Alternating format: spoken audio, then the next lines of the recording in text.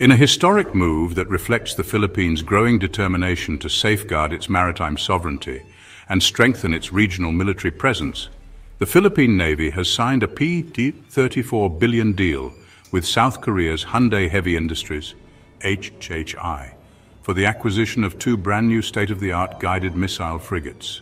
representing one of the most ambitious and transformative steps in the country's naval modernization under the revised AFP modernization program's Horizon 2 and leading into Horizon 3.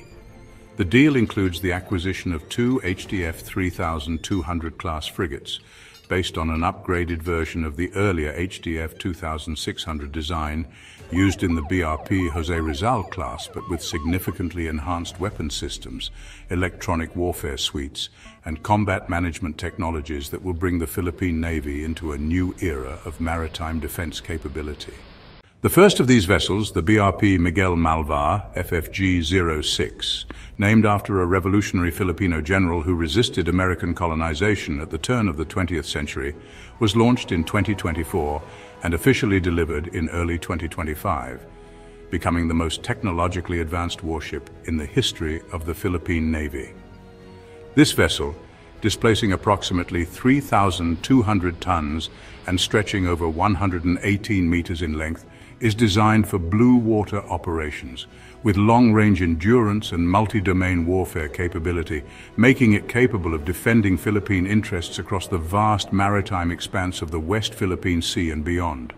The ship is equipped with an impressive arsenal, including a 76mm Otto Melara super-rapid naval gun for surface engagements, 16 vertical launch system (VLS) cells designed to fire MBDA's VL Mica missiles for short to medium-range air defense, two quad launchers for South Korea's deadly Lignex, one SSM-700K Haeseong anti-ship missiles, and a triple torpedo launch system for advanced anti-submarine warfare.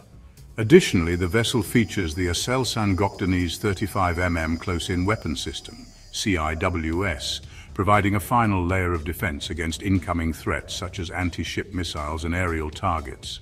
All of these weapons are seamlessly integrated through the highly sophisticated Hanwha Systems Naval Shield Integrated Combat Management System, ICMS, enabling real-time tracking, targeting, and threat assessment, while its Israeli-made Elta-Elm 2258 Alpha ESA radar offers exceptional range and accuracy for aerial and surface surveillance. The ship is also equipped with a hull-mounted sonar, and potential future upgrades may include a towed array sonar system for deep-sea submarine detection, further enhancing its underwater warfare capability.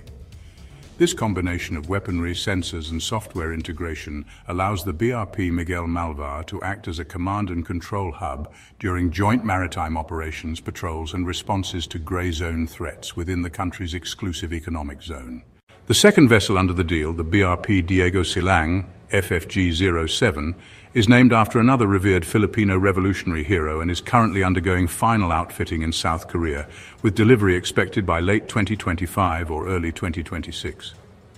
Like its sister ship, Diego Silang will feature the same powerful suite of weaponry and systems, making the two ships a fully complementary pair capable of coordinated operations, whether for maritime interdiction, disaster response, or naval deterrence in contested waters.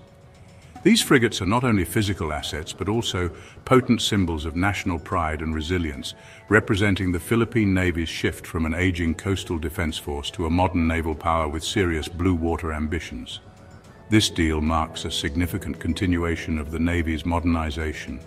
following the acquisition of the BRP Jose Rizal and BRP Antonio Luna, the first modern missile frigates delivered in 2020 and 2021, and it reflects an ongoing trend toward building a credible deterrence posture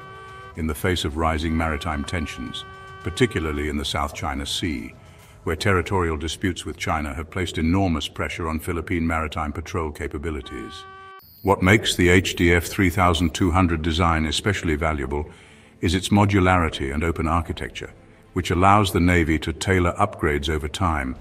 ensuring that these vessels can stay relevant for decades, even as technology and threats evolve.